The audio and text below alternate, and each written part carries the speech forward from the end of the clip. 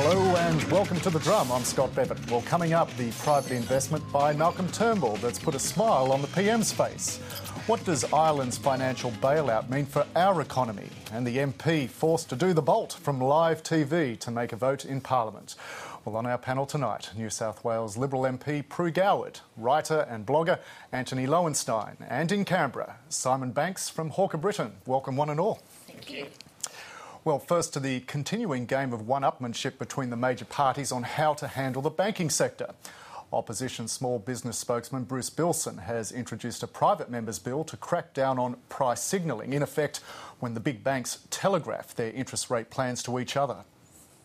We're looking at communication with the purpose of inducing others to change the way they might price their products, had that communication not been there, and we're looking for an anti-competitive effect. So that goes to the heart of the need to instil greater competition in banking and, in fact, in other areas of the economy. Treasurer Wayne Swan has ridiculed the idea as crass populism. Instead, he's pushing for non-bank lenders to be strengthened.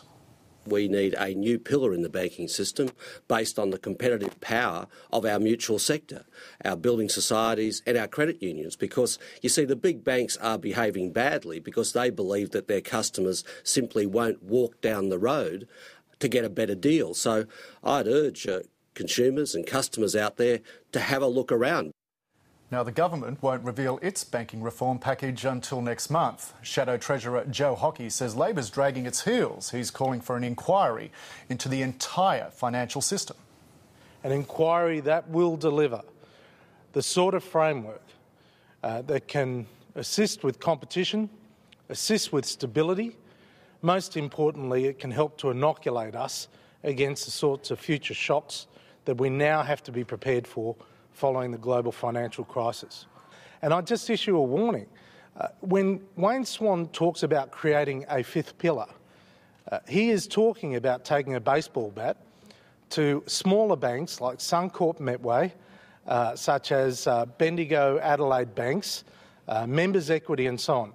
Because once the 800-pound gorilla, known as the federal government, gets into backing a single entity, then that is going to distort competition, not enhance competition. Joe Hockey there. Prue Goward, how overdue is an inquiry into the financial system, do you believe, or is it indeed just crass populism? Well, I mean, look, this is an era, with a government and a parliament like this, who can blame oppositions and independents for trying whatever they can? This isn't the usual rules. But we haven't had an inquiry into the financial system, I don't think, for 30 years. And in that time, we've had a variety of technological changes that have changed banking, as it's changed a lot of other things, and certainly the internationalisation of the Australian economy. So I wouldn't have thought it was a bad idea in principle, and it's certainly true that despite all this international competition and the internationalisation of the economy, remarkably, Australia has stuck with 4 big banks. That they would have the dominant market share, and it is an oligopoly. So, I don't think it would hurt at all. So you like the idea on the 4 big banks, the idea of a fifth pillar, as it were?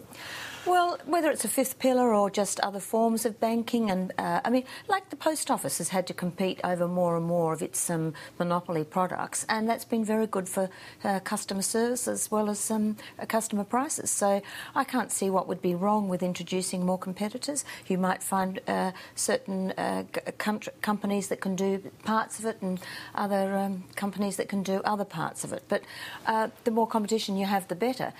I suppose the issue with Mr Bilson's private members bill is that this is the first time that private members' bills have had any sway in Australian parliaments. Usually they get relegated to non-compulsory business day, and half the parliament's not there and nobody takes much notice of them.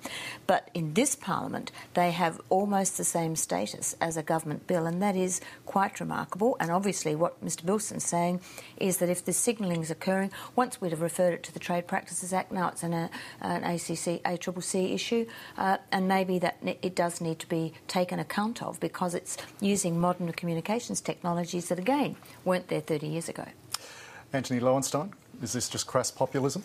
Even if it is, so what, I guess, is the first point. One of the things I noticed in a poll that came out in the Fairfax Press today was that Joe Hockey's calls for more accountability was in fact supported by the majority of voters. I think generally speaking the Howard government had 12 years to try and change these, didn't do a hell of a lot to make it fairer in many people's view. Labor's been in power for 3 years and have done bugger all too, frankly, until recently, until after the election. So I don't think people actually really care if Labor does it or the Independents push it or the Liberals push it. I don't think people really... I mean, they may remember when they vote next month, next year, whenever they go back to the polls, but I think ultimately having more banks in a system is only a good thing. Of course the banks are going to hate it, obviously, for self-evident reasons, but I think it's a positive thing, and if it comes from Hockey or Labor, who cares? Who cares? Simon Banks in Canberra. Talking of overdue, as we were about this inquiry before, Joe Hockey is giving the perception of setting the pace here, and that how much do you think is this damaging the government in the electorate's eyes? The perception that Wayne Swan is simply reacting or trying to catch up. Well, I think what Joe's actually asking for and what you said today is he just wants to have another inquiry. He wants to have another talk fest. And I think what Australians actually want is for government to get on and do something in this area. Wayne Swan has said that he's going to have a package of reforms that he's going to release in the course of next month. I mean, I think we have to go back a bit and understand how this has come about. I mean, whilst I don't think anyone would have pretended that we had perfect competition in the banking sector prior to the global financial crisis, there's no doubt that the really kind of great liquidity crunch that came through the GFC really hit a lot of the second-tier players in our banking sector back a bit. It's made it more expensive, for example, for them to raise money. And obviously if they have to pay more money to raise money, it costs more to then lend it on to other people as well. So I think really what the government is trying to have a look at is that, first of all, prior to the GFC, it introduced some reforms to make it easier for people to switch banking products. We've seen with the foreshadowing of reforms in terms of getting rid of exit fees, they're also making it easier for people to be able to change if they're not happy with the bank that they're supporting.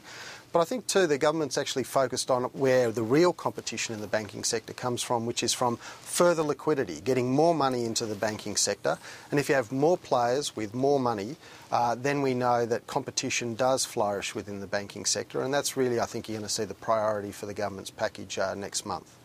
Prue, Simon just used a word a moment ago, talkfest. There could be that perception, given that especially the Greens leader, Bob Brown, came out and said, look, neither side is really taking real action here against the banks. Has Mr Brown got a point, or is he also engaging in crass populism here, given the Greens are also pushing for reining in the banks through Parliament, through their own motion? Look, this is a game for the fast and furious. We've never seen a federal parliament quite like this, and everybody is looking for opportunities to score off everybody else, which of course is why it is so inherently stable, fascinating for commentators, and I think confusing for the public, because electorates quite like things done in a steady way, and all this crosstalk is a terrible distraction and a confusion. But so Bob Brown's playing that game as well, and yes, it would be nice if the government could announce some reforms, but as Antony has said, they could have done that 3 years ago when they got in, and I think it is a fair enough point to make that modern banking is a very different beast to the one it was a couple of decades ago, and it wouldn't be a bad time to look at how we could improve the regulation and make it more in keeping with the technologies that it's dealing with. And there's a growing perception inside Parliament and out. It doesn't matter who's doing it, as long as someone's doing something against the banks. Indeed, I think that's, as I was saying before, I think that's what the general public will be saying. I mean, the poll that was in the Fairfax Press today seemed to say that people were pleased that Hockey had made these suggestions, but I suspect had it been someone from the Labor Party, they would have been equally happy as well. I mean, ultimately, people are struggling. I mean, one looks at real wages have not gone up for a very, very long time. That's what matters to people. So ultimately, if Labor's going to do something, great, and if it's someone else, frankly, fine, but at least someone does something. And I might simply say, as Wayne Swan did today, we're introducing these wonderful reforms next month. Let's see what they are. What I was going to say, the proof will be in the eating. Words are cheap. Yes, for everybody, words are cheap, Indeed. But not for governments. Well, there's a whole nation waiting to eat, I suspect. Just before Christmas. Indeed. Let's move on to another issue that's big in Canberra and beyond at the moment, the National Broadband Network. Now, it's a step closer after Labor secured the support of the Greens in exchange for agreeing to a parliamentary vote on any future privatisation. But the government still needs to get independent Senator Nick Xenophon on board, and he's not too happy after being asked to sign a gag order to see the NBN business case. confidential briefing, initially there was going to be a gag order, if you like, for 7 years, then it was changed to 3 years, and I understand now the government is looking at 2 or 3 weeks, but 2 or 3 weeks may as well be 2 or 3 decades, because by that stage the vote will be over and there's no going back. So I think I can't in good conscience sign up to a piece of legislation without having all the relevant facts in front of me. Meanwhile, it was revealed the Shadow Communications Minister, Malcolm Turnbull, had a $10 million investment in an IT company that stands to benefit from the NBN, and that provided some support for Labor in question time. We are calling on the opposition to support this bill. Whilst we call for that support, I note that the member for Wentworth has publicly supported structural separation. I also note that the member for Wentworth now has 10 million reasons to support the NBN as well. 10 million reasons to support the NBN. Prime Minister will resume. Now, there's a great Australian saying, put your money where your mouth is. Well, the money's heading towards the NBN of the member for Wentworth, but his mouth's heading in the opposite. The Minister. Simon Banks, why did Labor go so hard on this in question time today? Well, I think, the whole issue about the commerciality of the NBN is a pretty interesting subject matter. I mean, Mike Quigley, for example, has written a letter to members of Parliament basically saying that, when they do receive the business case next month, they're going to see that the NBN is going to make a lot of money for a lot of people across the Australian economy.